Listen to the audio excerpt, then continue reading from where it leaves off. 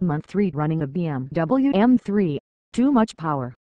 No such thing. I'm all for the purity of fine handling over prodigious power. Having logged plenty of flying time at the controls of 205 XS Peugeots, the purists 205 etc. Mercedes Sprinter vans, delicious balance, real malleability at the limit etc. and for Bishop 1950s motorcycles. I'm better now. I'm acutely aware of the fun you can have coaxing pace from a vehicle that goes without the option of hammering between corners to keep up its average speed.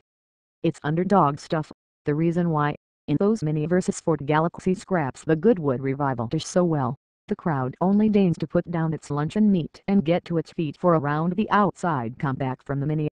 But there's a problem: everyone else. The UK road network is, as you'll know only too well if you live anywhere more built up than Orkney, a little clogged these days.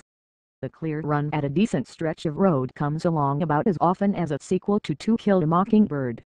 More often than not there's other traffic to negotiate, which is where the case for a hot handling but firepower-bereft car comes apart.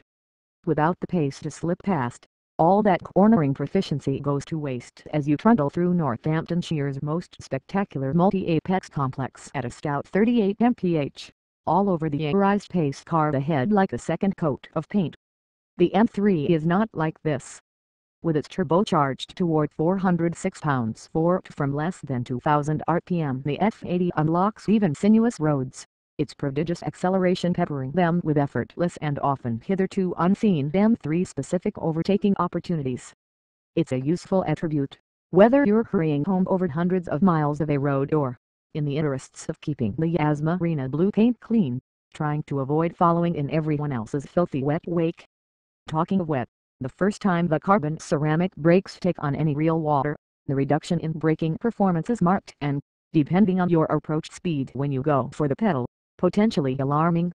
The numb pedal after a good jet wash you expect, but a couple of puddles can be enough to take almost all the power out of the otherwise extraordinary brakes, at least for a second or two.